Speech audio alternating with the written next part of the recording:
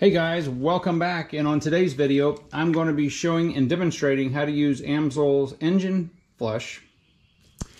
We're going to be using this on a 2006 Toyota Tundra, and this has the 4-liter V6. If you remember back exactly a year ago when I did the oil change, I took the mobile one out that had 700 miles on it and replaced it with the Amsoil Signature Series 5W30.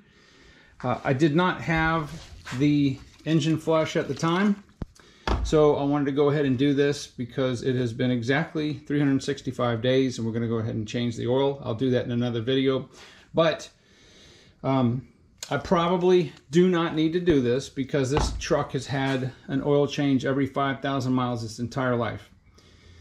So the relative of mine that owned this was extremely diligent with the maintenance, so we're going to be doing this anyway, just because it had whatever the dealership used, and then it had Mobile One for a while. So we're going to be doing this. So I'm going to show you how to do that. It's very easy, but there's a couple things that you need to be mindful of. All right, so first thing, before you do this, remember that after the idle time, which is between 10 and 15 minutes with the flush in the engine, you must change the oil immediately, the oil in the filter immediately. Do not drive the vehicle with the engine flush in there. You want to let it sit there and idle only. No racing the engine, just let it sit there and idle.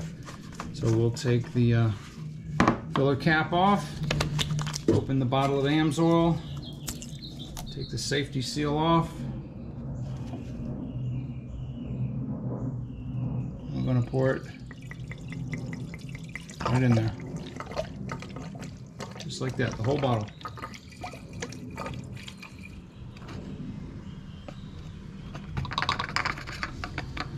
Okay, once you have the entire contents in the engine, replace the oil filler cap, start the engine. We're going to let this idle. I'm going to set my timer, and we'll probably do 15 minutes. We'll be right back.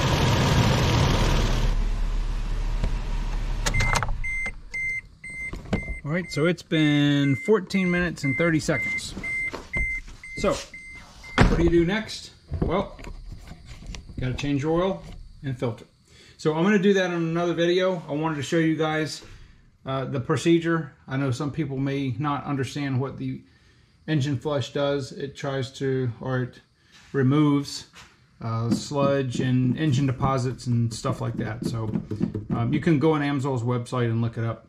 But yeah, after you do that, let it run for 15 minutes, 10 to 15 minutes, and change the oil. So I'll be doing another video on that separately because I have a couple things I need to talk to you guys about.